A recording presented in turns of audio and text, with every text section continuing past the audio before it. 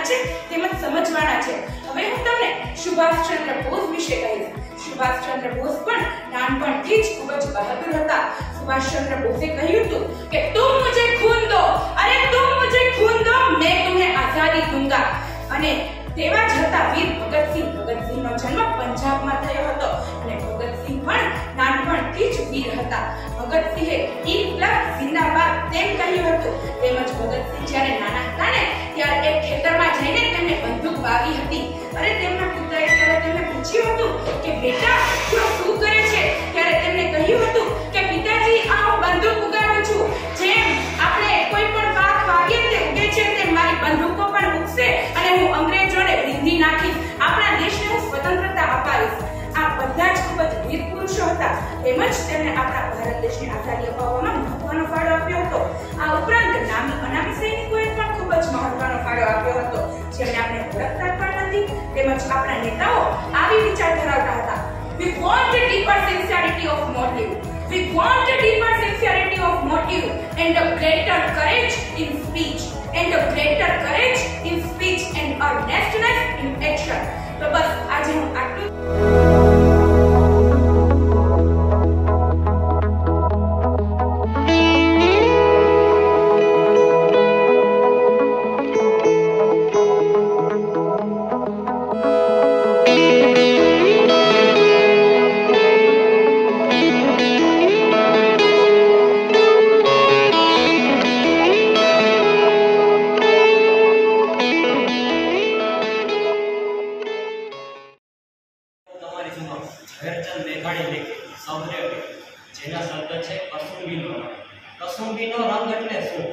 સુગંધ મહેકતો ન ઘાટો ન આછો જાણે લાલાશમાં થોડી કાળા પીર્યો હોય એને કહેવાય કસુંબીનો રંગ। એવી જ રીતે હૃદયના સર્વ ભાવ અને સંસ્કાર જાણે નાનપણથી ગળથુથીમાં પાયા હોય ને એટલે મને કહેવાનું મન થાય ઓ રાજ મને લાગ્યો કસુંબીનો રંગ, ઓ રાજ મને લાગ્યો કસુંબીનો રંગ।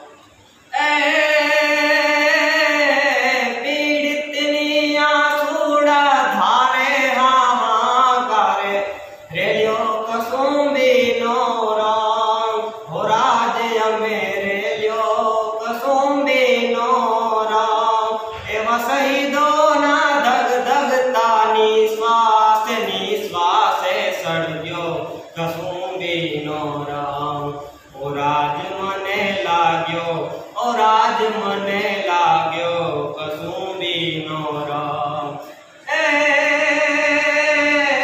दुनिया ना भूख्या कंगालो ना गाले छलकायो कसुंबी नो राम हो राज छलकायो कसुंबी नो राम हो राज छलकायो कसुंबी नो राम जननी ना हैया माँ को ढंता कसुंबी नो राम हो राज मने लाग्यो कसुंबी नो राम ए मन घोड़ा धावड़ केरी धाराए पाम्यो कसुंबी नो राम ओ राज मने लाग्यो ओ राज मने लाग्यो कसुंबी नो राम